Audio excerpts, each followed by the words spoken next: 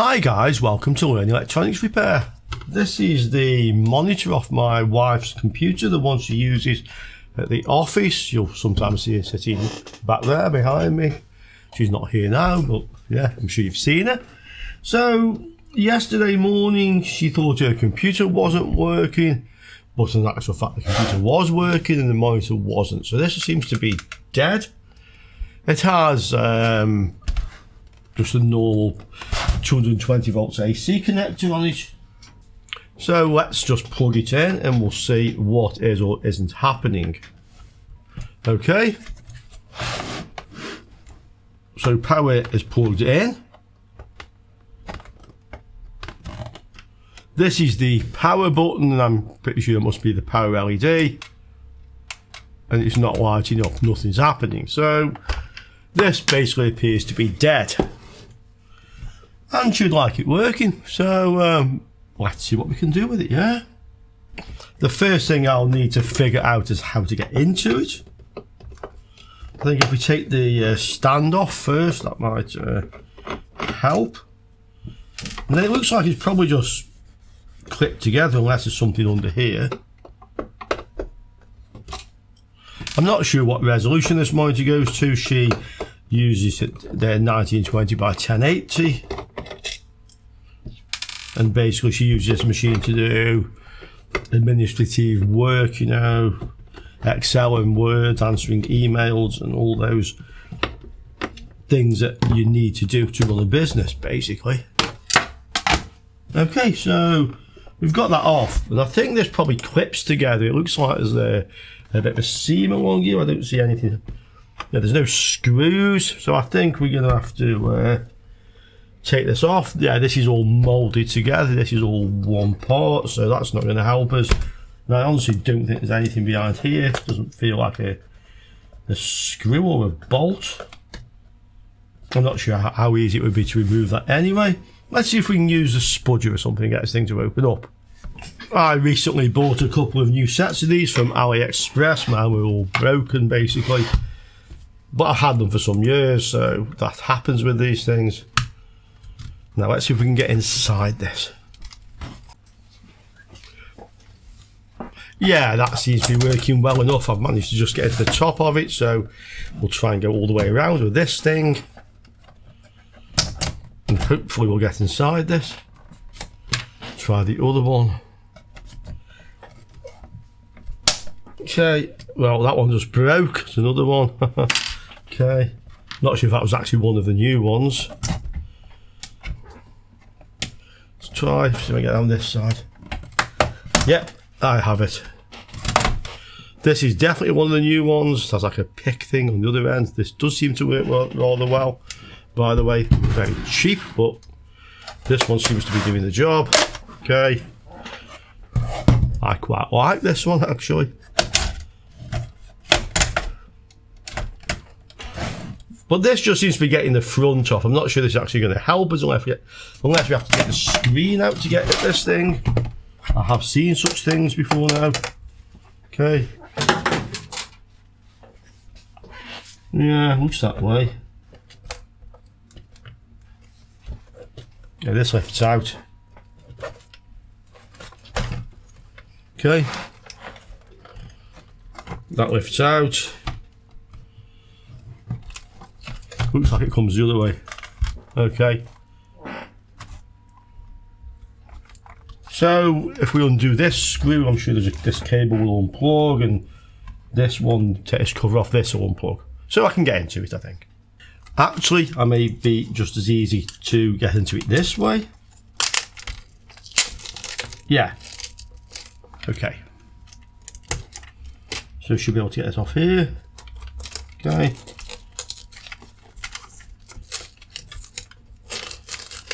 Just a bit of sticky tape basically. And the other one, same.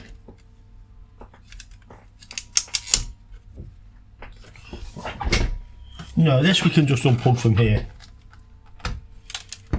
Okay. Now let's see, what do we have? Well, the power comes into here, so I'm sure we can say this is the power supply. This could have a high voltage in the main capacitors because I plugged the mains in and nothing really happened. Let's have a look how it goes. At the very least, I would like to check the main smoothing capacitors for any high voltage, and preferably not using my finger to do that check. Yeah.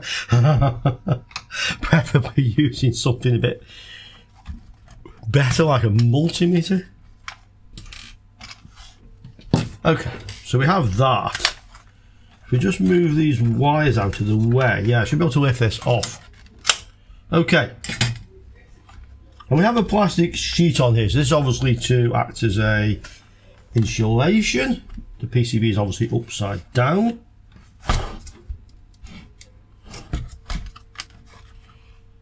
Still being a little bit wary of it. This must be the low voltage side. The cable comes from here. And this must be the high voltage side because the mains comes in here. And I think the high voltage capacitor is here somewhere. Does this come off? It's just stuck. Well, the whole thing seems to come out actually. Yeah, the whole thing comes out like so. This metal screen obviously is connected to earth. This needs to come off because you can see the plug is there and I can't unplug it without taking this off.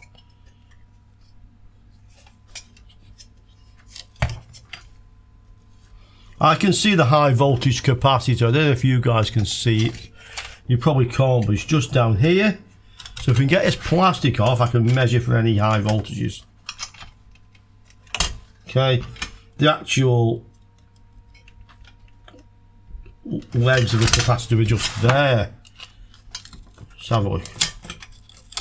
Okay. Right, so here is the high voltage capacitor. You can even see it's actually marked on the board. It's here, yeah, C105. So let's just make sure there's no nasty surprises waiting in there for us. I have the meter on volts range there. What's in our capacitor? About 13 volts. So we know power was getting into this. I mean, it's practically discharged now. So something is discharging it, but it's taking rather a long time. Let's use something to do it a little bit quicker. So this is like a, I think it's a 2.7k resistor. Not that there is a dangerous voltage in this now, but it's not easy to make measurements when there's still voltage in the circuit. It messes up resistance measurements. Okay, so that's gone. Now we can take this off the monitor, I think. Yeah, we'll just unscrew the other screws and disconnect it. Okay, so we have the PCB. Let's have a look what we have. This is obviously the main switching transformer. We have a negative temperature coefficient thermostat to stop the inrush currents being too high. The main capacitor. This is just input filters. The fact we had voltage in the capacitor tells me that the power is getting in. There's a bridge rectifier. These look like they're probably current sensing resistors all in parallel there going to the negative. Yes, that's the negative end of the bridge rectifier. I'll get onto the magnifier in a minute. Current sense resistors, switching MOSFET, and this will be the chip, yeah, IC101. That is the controller chip that's driving that. And that is then switching the current into the primary of the transformer. These things, I'm not sure what they're doing, just hollow. There's nothing under there. There's look like heat sinks, but there's nothing attached to them. Okay, not exactly sure what they're doing. So this is switching the primary of this transformer. This is the secondary. These things are diodes, yes, D110112. So these are your output rectifiers. Then we have lots of capacitors. We have another little coil here. And we have an opto isolator. And that is probably the voltage reference TL431. We'll get the magnifier, but about something like that. Okay. This other coil, Well, there's another IC here, and there's another switching MOSFET. So I think probably this is one voltage supply coming out of here into some of these capacitors, and then that chip is driving this with a MOSFET like a little buck regulator and generating another output. So I'm fairly sure this will have more than one output voltage. One will be coming from this transformer and one will be coming from this chip and this MOSFET, and this coil will be like a little buck converter, DC to DC converter, I would imagine. Yeah, that's what I think we have. These are 35 volt, they're all 35 volts. That's a 100 volt capacitor. Oh, I wonder if this is, yeah, the LED backlighting in the panel require quite high voltage to drive it. So I think this is like a step up converter and probably generating the backlight voltage. You can see there a 100 volt capacitor. So I reckon that's what that's actually doing as well. So I think we know pretty much what we have here. Now then, what's wrong with it? Well, power gets in, but it's not running. Yeah. Let's see if we can see any shorts. So without knowing exactly where the outputs are, the best place to check is across those capacitors.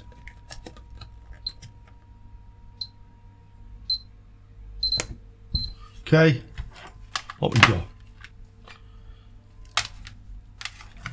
Well, there's capacitors all along here, so let's have a look.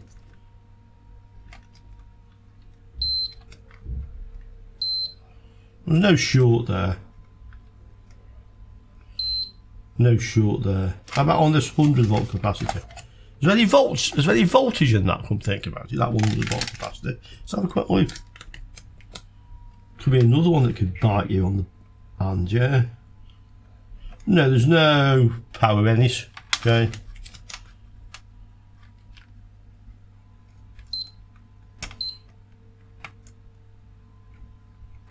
It's not short.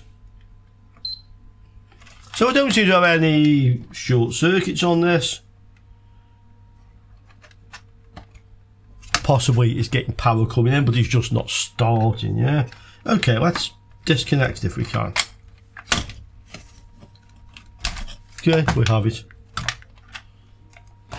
And the earth wire. We can have a closer look. So this thing, AZ431, yeah, that's like a TL431, just a different manufacturer. That's the voltage reference for the opto isolator. These capacitors are probably all in parallel. Let's have a look. Well, those two certainly are, so that's one voltage rail. Oh yeah, then we get the inductor, then this one.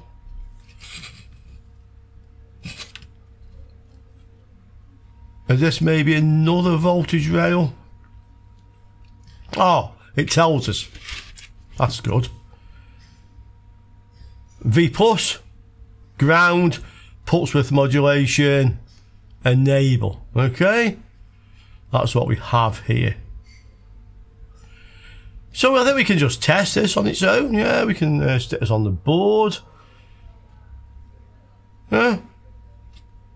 I mean, maybe this needs pulse width modulation. I suspect this is to do with the supply to the backlighting, and this is being driven from the thing it's powering up, the other circuit board, but unless there's any V plus, it's not going to power up. Yeah, let's have a look.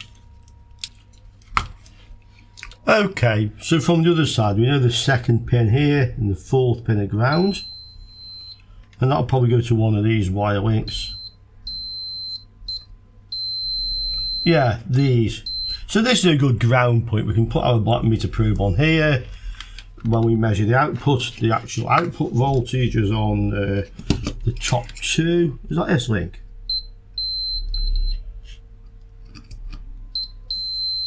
Yeah, so if we just measure from here to here, that we can measure the output easily. We're not going to slip on any of the pins. So I think we'll power this up and let's see, without any load attached to it, what does it do? Yeah, do we get an output? I'm sure the enable thing is purely for the supply to the backlighting, this pulse width modulation thing. But as I said, if there's no power getting to the main board, it can't send any signal back, so we're going to have V plus first, okay?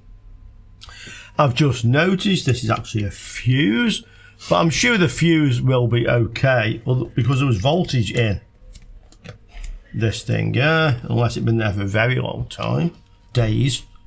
Okay, let's have a look. So this is the fuse.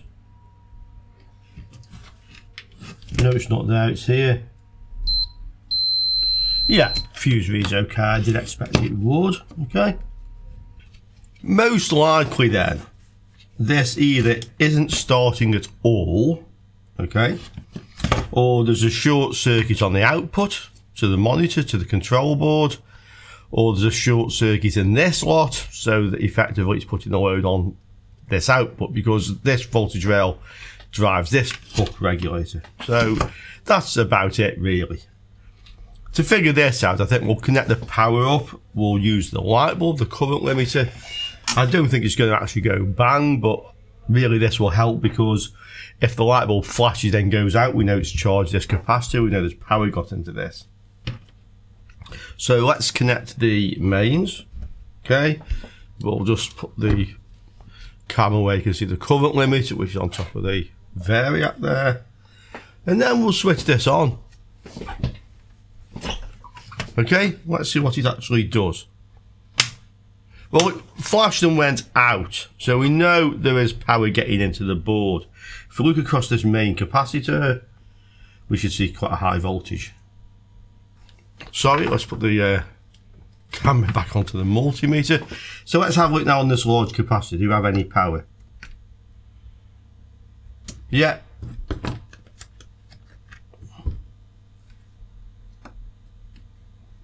Yeah, there's about 4 volts, and so it's charging and discharging. That suggests to me the power supply actually does run. Is there any voltage on the output considering there's no load, although this is a load? Let's have a look. Yeah. Okay, let's switch it back on again, and then let's see if the power supply is running. That's another possibility. This power supply is running just fine, and the problem is in the monitor. Okay, let's have a look. So we're on. We should have a high voltage here, 320 volts. What's on the output? Yeah, 5 volts. So it's a 5 volt supply. So it looks like the power supply actually has nothing wrong with it. That's discharging away because it is running. It says minus just because I have the leads the wrong way around. That's now going away. We suggest that this is drawing power as well because there's no load on here. Okay. It's becoming safe. The voltage is getting low.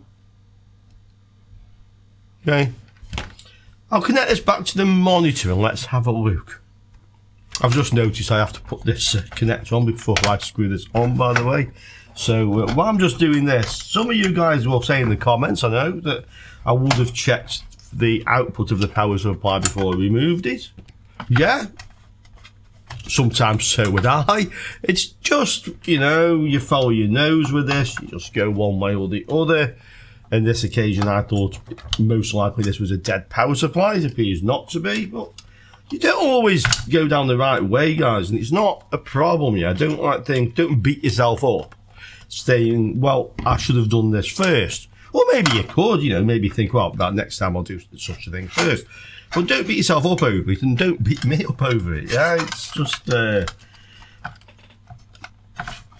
how you go about the job. Sometimes you'll do it the right way first, sometimes you won't. There'll be many, many, many occasions where it is the power supply faulty, so you were wasting your time messing around, yeah? You've just got to look at it that way. What I'm going to do now, I'm going to try and power this up with the thing attached. I'll just put a couple of screws in for now because I might end up unscrewing this again. Just prior to that, I want to check the short circuits on the output of here in case the problem is down here and it's a short. Okay, so we can see where the outputs are. Let's just check that. Resistance range. ground, out. Well, there's no short circuit on there, okay. There's no short on that output. There could be a short on the LED output. Yeah, it's possible that there's a short, not on the board, that'll read fine, I'm sure, but possibly there's a short on the LED backlight in itself. I mean, we can just have a quick look at this. That reads a very high resistance, mega ohms. That's what you'd expect, to be honest. So we won't attach our screen for the moment. We'll just power this up and we will see if we have anything on the output, okay?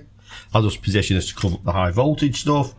Always, you know, play safe, guys, basically. If you don't need the high voltage stuff exposed, don't expose it. If you don't need to, don't.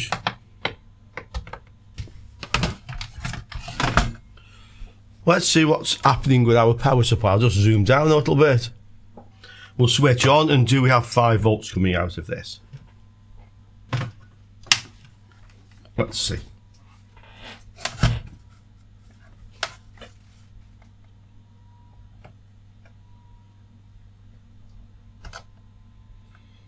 Well, we do have a 5 volt supply going into the monitor. Where's the on-off switch? So we do have power going in, but no power. Ah, the power light's on now. Okay, so the power light is lighting up. Has this thing got a problem with the backlighting in the screen, causing it not to power on? That seems quite likely. Let's see. So I'll just connect the backlight. I won't connect the actual LVDS cable, the video cable at the moment. I just want to see if the backlights are working. So we can just balance this on top of here for now. We can apply the power again and let's see if the backlighting is working on the screen. Okay, so power on. I can see the LED, it's just there, you can see the LED. Well, it looks like it doesn't light up now. Yeah, it looks like when I have the screen on, it's not lighting up. Can we check the voltage?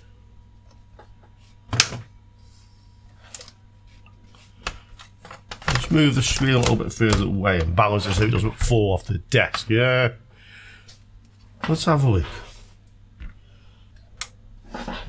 The green LED is on now. That's interesting.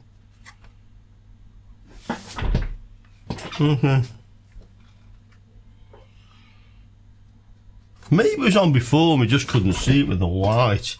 Switch is off again. I'm going to connect the screen. Okay, that's plugged in. We have no video source, but I think the manufacturer's logo comes up when you power this up. Or it should do. Yeah, nothing shorting against anything. Power on.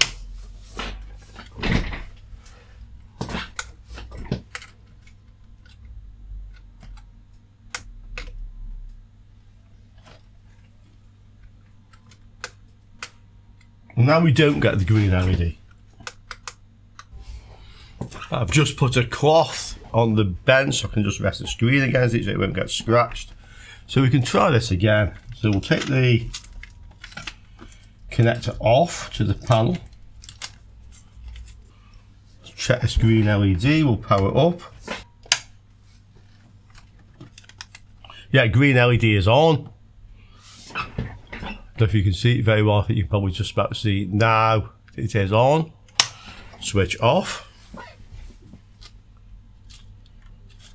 So that's with the backlighting attached, yeah. We'll attach the actual LVDS.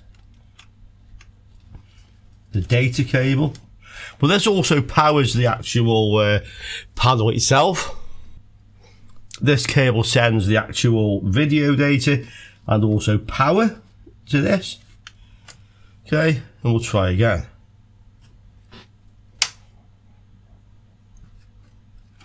Green light's on. It's intermittent, guys. Green light's on. We got anything on the screen? Switch on. Green light's on. Ah! So what was wrong with this monitor? You can see with yourself, guys, it didn't work. The only thing I think we just had like a bad connection somewhere. It's hard to give a really good explanation of that. I mean, it's working. You can see it's working. It wasn't working previously. And it seems a little bit intermittent. Because this is my wife's, so she uses this on her desk behind me, I think realistically the only thing I can probably do is to just connect it back up for her and let her try it. Yeah, let her use it. If it plays up again, we'll make another video with it. It's going to stay here. But in the meantime, yeah, why is it now working? Yeah, I'll put the missing screws back in, by the way. I haven't put them all in. Switch it on. I saw the backlight actually flick. Yeah. Okay. Sometimes, guys, when you're doing repair work, this sort of thing happens, and I joke sometimes and say, like, I scare things into submission, yeah?